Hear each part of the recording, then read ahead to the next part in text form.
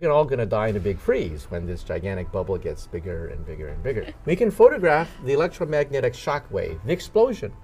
They're gorgeous photographs. They're on nasa.gov, on the website of NASA. But that picture of the Big Bang is from 300,000 years after creation, when atoms begin to condense.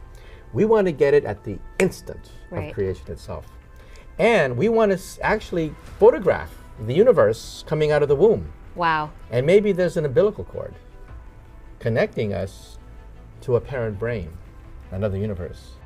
Imagine a world where everything you know, everything you see, and everything you could possibly imagine came from nothing.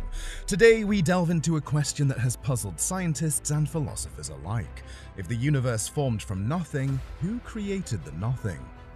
The Big Bang Theory is the most widely accepted explanation for the beginning of the universe. It suggests that all life, all matter, all space and time sprang from an infinitesimally small, incredibly dense point of energy. But what was there before the Big Bang? Most scientists say nothing. This singularity, as it's called, didn't exist in space. Instead, it initiated the explosion, expansion, and subsequent cooling of space-time itself. It was a point of unimaginable density and heat, and it existed in nothing. But what does nothing really mean? In our everyday lives, nothing is just the absence of something, but in the context of the universe, nothing is a concept that's hard to grasp. It's not just empty space, because even empty space is something. It's a complete absence of matter, energy, space, and even time. But how can something come from nothing? This question has puzzled scientists for decades. Some suggest that the answer lies in the concept of a cyclical universe, where the death of one universe leads to the birth of another. This idea, known as the oscillating universe theory, suggests that our universe is just one of many, in a never-ending cycle of expansion and contraction. Each universe begins with a Big Bang, expands for billions of years, then contracts back into a singularity, sparking another Big Bang. We physicists believe that our universe is like a soap bubble. We live on the skin of the soap bubble. We're like flies trapped on flypaper. We can't get off our soap bubble. But it's expanding. In fact, it's actually accelerating. We can actually see the end. Imagine a universe so old that all its stars have died out, its galaxies have drifted apart, and even its black holes have evaporated. This universe, cold and empty, might be the perfect environment for another Big Bang.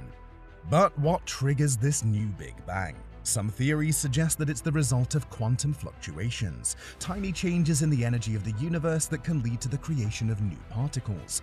These particles could then trigger a new Big Bang, starting the cycle all over again.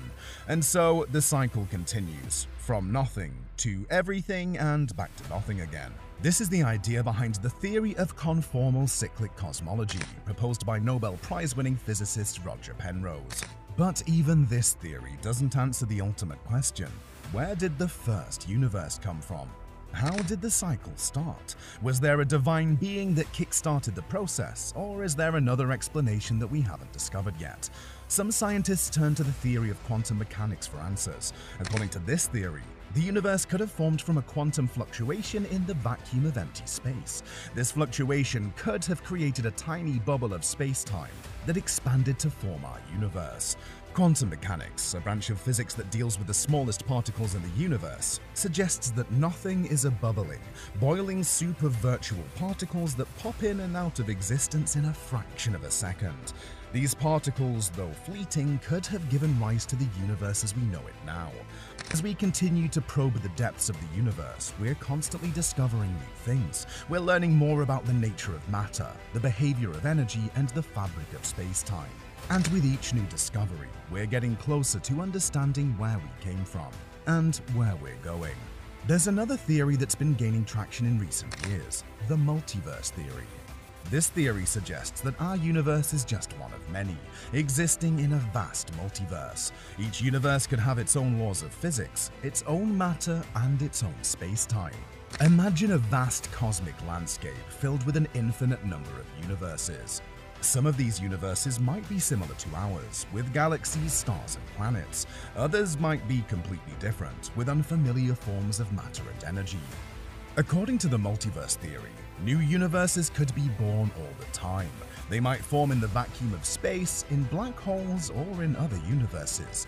Each new universe could start with its own Big Bang, creating a new cycle of expansion and contraction. Some theories even suggest that our universe could be inside a black hole in another universe. This would mean that every black hole in our universe could be a gateway to another universe. But if there are multiple universes, does that mean there are multiple nothings? Could each universe have its own version of nothing, separate from the nothing of other universes? The multiverse theory raises more questions than it answers, but it's a fascinating idea that expands our understanding of the universe. That was all for today's exploration. Don't forget to subscribe for more captivating discoveries. Until next time, keep wondering, keep questioning, and keep exploring.